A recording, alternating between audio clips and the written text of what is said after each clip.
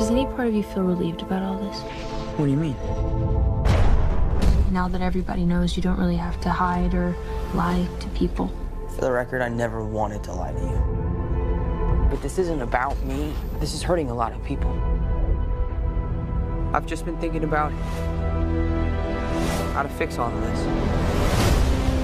So, Peter, to what do I owe the pleasure? When Mysterio revealed my identity,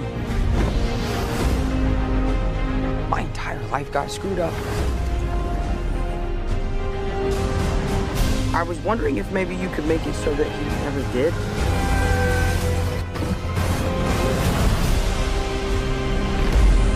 It's too dangerous. I just gotta do this on my own.